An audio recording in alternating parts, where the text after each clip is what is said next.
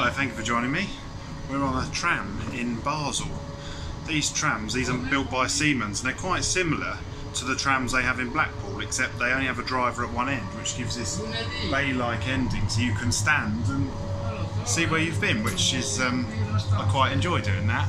Now we're on the newest part of Basel's tram network, and we're about to do something quite unusual. Obviously we're in Switzerland, Basel's in Switzerland. We are about to cross the border into France, so I think we're just going through the old crossing thing now. They opened this extension in December 2017. Some trams terminate here, as you can see. There is one over there, like the one we're on. Where is it? I can't show it to you. It is there, there it is.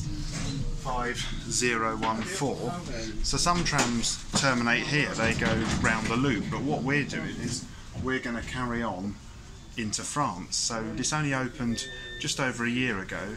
In 2014, Basel opened a tram network to Basel in Germany. So I can just see a policeman with a gun, so if I do stop the video, it might end up being a Swiss-only video, and I'll make another one when we get into France. I'm not quite sure, but going into Germany, nothing happened, and it doesn't look like anything is going to happen. We are moving, so we are now about now somewhere. We are leaving Switzerland and passing into France, which is really quite a novel thing to do, to be on a tram.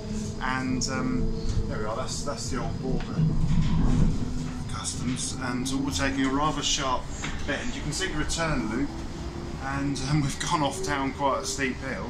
So yeah, we're in France now, so welcome to France. Although for making this series of videos I'm actually staying in Germany, I've come to Switzerland for the day because I really wanted to visit Basel. I knew it had an amazing tram network, as well as these modern trams. It's still got some quite old ones in service. And I don't know if you can see, we're just going around quite a sharp bend. You can just about make out the front of the tram as we take the corner. You can see where we've been. So it's really quite an exciting thing. So what I'm going to do, when I get to the end of the line, it's at a railway station. I haven't decided yet. I might buy a single back to the main Basel station, because when I came into Bad Basel, because I came from Freiburg in Germany on a local haul train. I'll post some pictures of that. And so I said I also did the tram route into Germany to Basel, which was also quite interesting. I think the plan is with this route, eventually they would like to extend it to the airport, which serves Basel, Mulhouse and Freiburg, but I don't know how far off that is. If anyone does know, then you're welcome to comment. Which stops? This is the first all-French stop, I believe. I'm not sure. Saint, I can't quite see what it says. It's a Saint someone, whatever. So I think I'm going to leave this video here and enjoy the ride. But I just wanted to show you a border crossing on a tram, because it's quite a rare thing. It's not unique.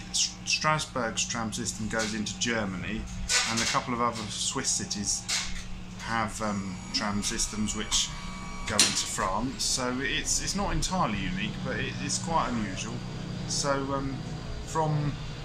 well, I can't really say from Switzerland, from France, but on a Swiss network of trams. Thank you very much for watching, and au revoir.